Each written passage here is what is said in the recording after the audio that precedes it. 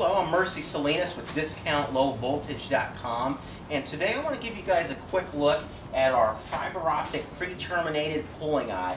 This is made out of a type of mesh material, and a lot of times customers ask us, what size innerduct can I pull that through?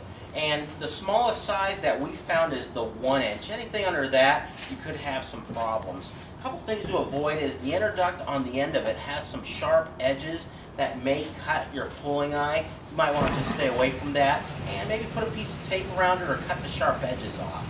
Now, as far as the pulling eye, I've got an example here for you.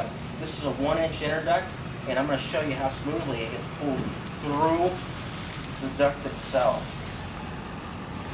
And that's it. Keep it going. It feels pretty smooth. It comes out the other end, no problem. This is going to be the biggest part of the preterm, so this is always the pull closest to you is always going to be the hardest. The fiber after that is so small it shouldn't give you any issue whatsoever. You can order all this stuff online. You have any questions, don't hesitate to call. Number here is 888-797-3697.